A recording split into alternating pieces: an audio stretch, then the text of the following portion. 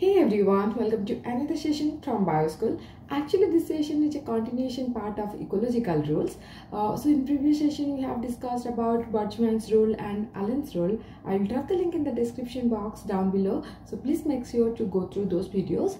And in today's session, we are going to discuss about competitive exclusion principle, which is also known as Gauss's law.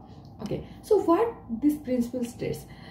In science, each and every word matters. Okay, so let's analyze the term competitive exclusion. Always the competition produces a winner, right? And the winner is someone who is better than the other one, right? It's the dominant, it's the strongest one, right? So similar thing, right? So what this law states? Competitive exclusion law, it states that two species competing for common resource cannot coexist. Let's say there are two individuals. They are fighting for the same resource. Same resource means same food material or same environment to survive, right?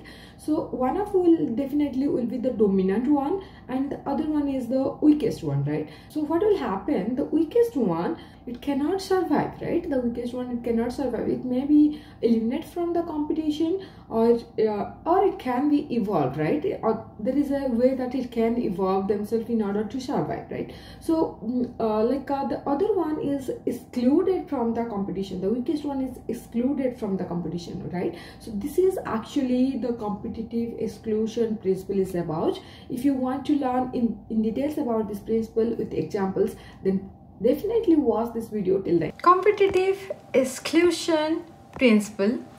This is also referred as Gauss's law. Okay, Gauss's law and competitive exclusion principle is same thing. What it states that two species competing for the same resources cannot coexist. Means they cannot live in the same place. Let's say in this example, species A is the big fish and the species B is the smaller one. Okay, and both the species, they are competing for the same resources. So what will happen? The strongest one, always in a competition, there is always a dominant one and other one is the weakest one. So those who is the dominant one or the strongest one will consume all the resources without leaving anything for the weaker one. So what will happen? The weaker one will either extinct or may evolve some new characteristics in order to survive. So always what will happen? The weakest one will excluded from the competition. Okay, so this is all about the competitive exclusion principle. So let's have a look on some more examples to get a better idea, right? So look at this picture. In picture number 1, the tree is covered by yellow colored birds, right? The yellow colored birds, they search the food across the whole tree. So meanwhile, what happened? The red colored large birds, they come into action. Okay, and they start to compete for the same resources. Then what will happen? The red birds, they dominate in the middle for the more abundant resources. Okay, here the red birds, they are the dominant over the yellow one.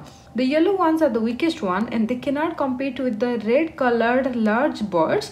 So they excluded from the competition, and in order to survive, they added to the new niche at the bottom and the top of the tree. Okay, so that means the two species, those who are competing for the same resource, they cannot be exist, they cannot be survive in the same environment, right? They cannot be survive in the same environment.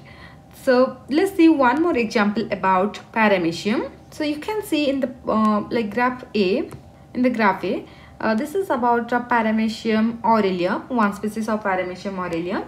So when the Paramecium aurelia is growing alone, this graph is growing upward, it is growing well. Similarly, Paramecium cordatum is also growing well alone.